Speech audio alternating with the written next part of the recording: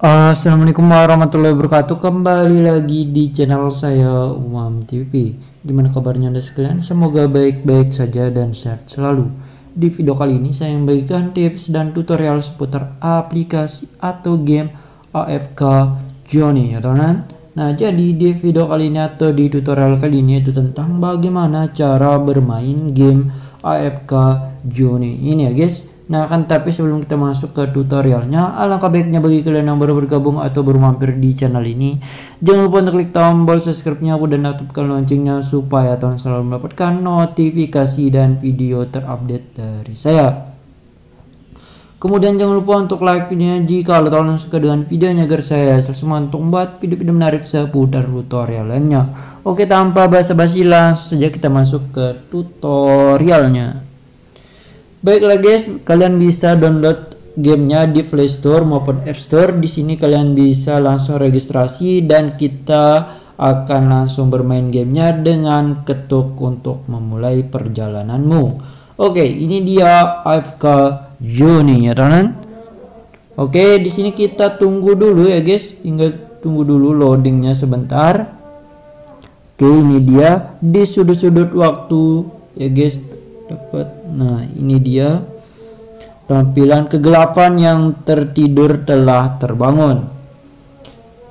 Xperia menyerah pada kutukan bayangan ya guys.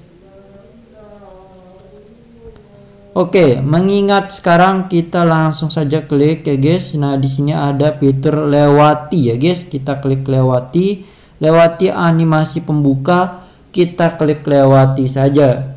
Oke, nah di sini kalian bisa lihat ada animasi lagi Magister Merlin ya guys. Nah, di sini kalian bisa lewati ya guys. Ini dia Magister Merlin, kamu tidak apa-apa. Oke, di sini gadis penurut, kita langsung saja klik lewati ceritanya ya guys. Kita klik lewati semua. Kalian bisa pilih karakter, pilih satu. Oke, di sini kita pilih yang cowok saja ya guys. Ini dia. Lalu di sini kalian bisa setting dulu mulai dari badan, tipe A, tipe B atau yang sebagainya. Oke, kita pilih yang natural saja, kemudian ada tipe B. Nah, di sini untuk bajunya atau pakaiannya kalian bisa pilih yang mana yang kalian gunakan. Menurut saya yang ini lebih keren. Selanjutnya ada untuk muka. Nah, untuk wajah di sini ada yang warna rambutnya ya guys. Ada warna rambutnya berbeda-beda. Kita tinggal pilih saja di sini warna rambutnya, guys. Kalian bisa pilih. Oke, yang ini yang lebih keren. Setelah itu ada fitur lainnya. Nah, di sini lainnya itu mulai dari kumis, jenggot dan warna jenggotnya, guys, dan kumisnya. Oke, setelah itu kalian tinggal klik konfirmasi jika kalian rasa sudah. Nah, setelah itu kalian tinggal klik pengenalan ini skala atau kalian tinggal klik mulai perjalanan. Oke, kita tunggu memuat dari gamenya dulu ya guys. Di sini berapa detik saja. Oke, kita tunggu sebentar.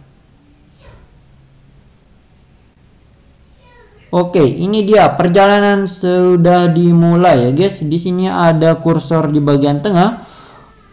Oh, tidur siang yang nyenyak waktu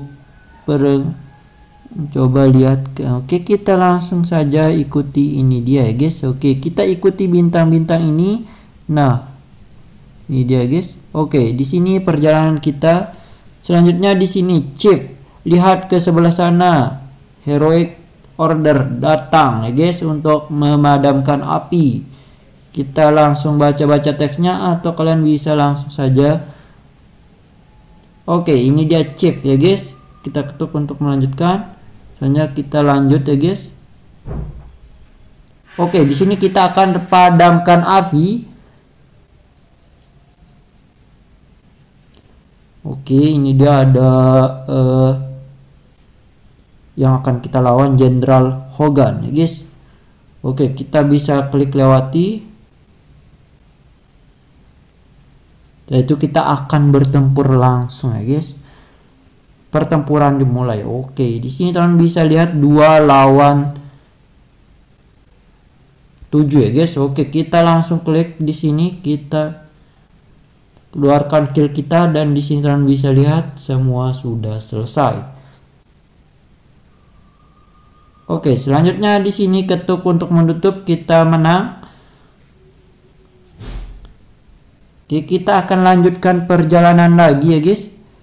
Ini dia Hogan, Jenderal Hogan. Kita klik lewati saja. Oke, di sini ada fitur yang kita akan Oke, di sini kita akan meningkatkan level dari chief ya guys.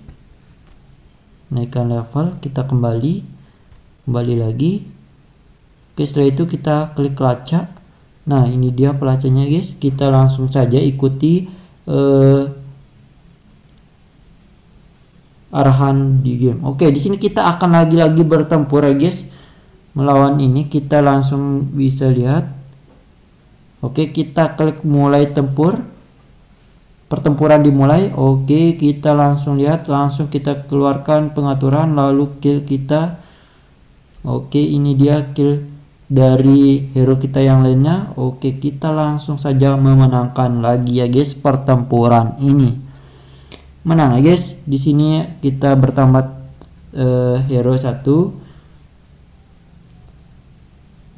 Oke, kita langsung klik lagi ini. Nah, di sini siapa yang akan kita tingkatkan levelnya? Lagi-lagi si Chip ya guys. Kita akan meningkatkan levelnya. Oh, bukan meningkatkan level. Di sini pasang cepat ya guys. Oke, setelah itu kita bisa kembali. Oke, nah di sini kita membuka kotak harta karun. Setelah itu kita klik lacak lagi, dan di sini kita lanjutkan perjalanan lagi. Dan lagi-lagi di sini kita akan bertempur lagi ya guys. Nah, kali ini lawan kita cukup levelnya sudah level 4 dan 5. Jumlahnya, walaupun jumlahnya banyak, kita coba saja langsung. Pertempuran dimulai. Oke, kita langsung lanjut mengeluarkan kill dari hero kita pemanah. Nah, ini dia teman-teman bisa lihat, kita keluarkan hero dari Hogan. Oke, di sini kita menang lagi ya guys. Oke, di sini teman bisa lihat ada animasinya, kita klik lewati Hogan. Oke, kita lewati lagi ya guys. Oke, nah setelah itu kita tinggal klik buka kotak harta karun. Di sini belum. Kita klik kumpulkan. Oke, setelah itu kita kembali. Dan di sini kita bisa lanjut saja perjalanan lagi ya guys.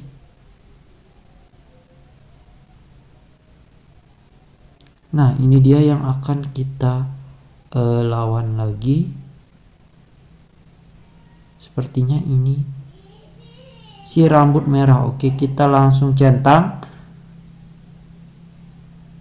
Oke, nah di sini kita akan melawan si rambut merah, ratu si rambut merah guys. Oke, di sini pertempuran akan dimulai, dan di sini level kita level 8, lawan kita juga level 8 semua. Kita klik tempur saja langsung ya guys. Oke, kita keluarkan. Oh sorry, bukan itu teman kita ya guys, si rambut merah teman kita, bukan musuh kita. Oke, apakah kita akan menang lagi? Kobaran api ini yang akan kita lawan ya guys. Oke, di sini tornado ini sangat kuat ya guys, kalian bisa lihat. Akan tapi di sini kita lagi-lagi memenangkannya ya guys.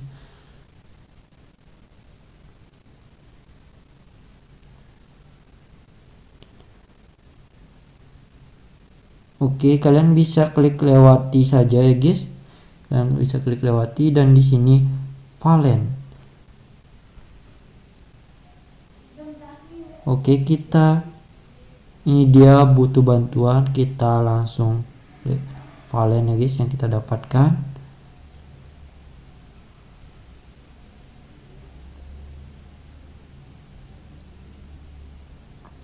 Oke, di sini kita langsung saja ya guys eh, sudah selesai ya guys perjalanan kita.